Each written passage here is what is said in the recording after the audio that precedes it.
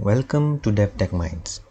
From this video, I am going to start the playlist of 30 Days of Pandas. Now this playlist will contain problem solving from LeetCode. LeetCode has this structured 30 questions to be solved so that you guys can practice pandas and understand how you can manipulate the data using pandas library. So it has some easy and medium level questions. We are going to solve each of these questions one by one in the coming set of videos. And we will solve one question each in a video, and I'll upload one video every day. So let's get started. The first video is about the big countries.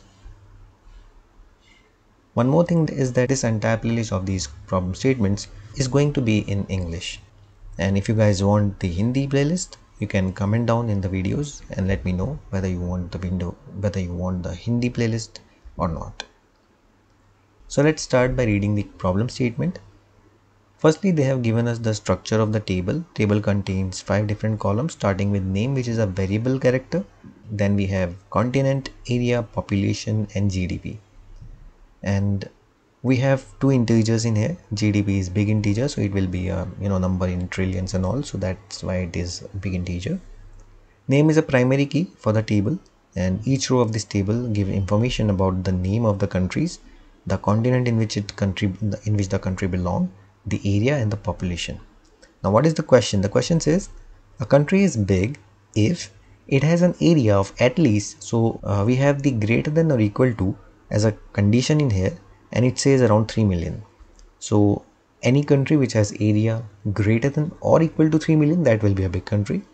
And if the country has population of at least 25 million, which is once again greater than or equal to 25 million, that will be a big country. So that's what we have to show in the solution. We have to show all these country names that are big countries.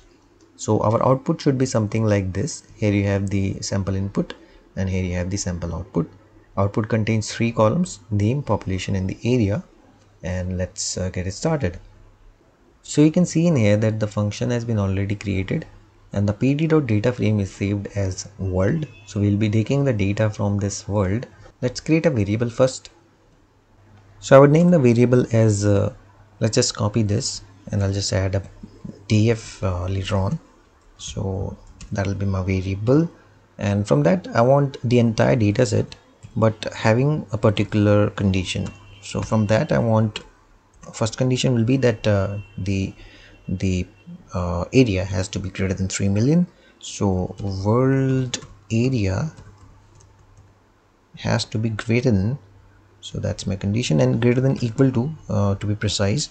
I'll just copy this 3 million mark and paste it in here. That should do the work, right? So that's our first condition.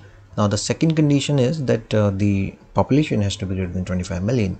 Now because the problem statement says that either of these conditions should be true for a big country, so I'll use OR. So just the pipe would work in here, and I can copy this entirely and paste it in here, and then change it to be population, and just change this 3 to 25. That would work, and yeah, that should work. Now we have the output to be returned, so return.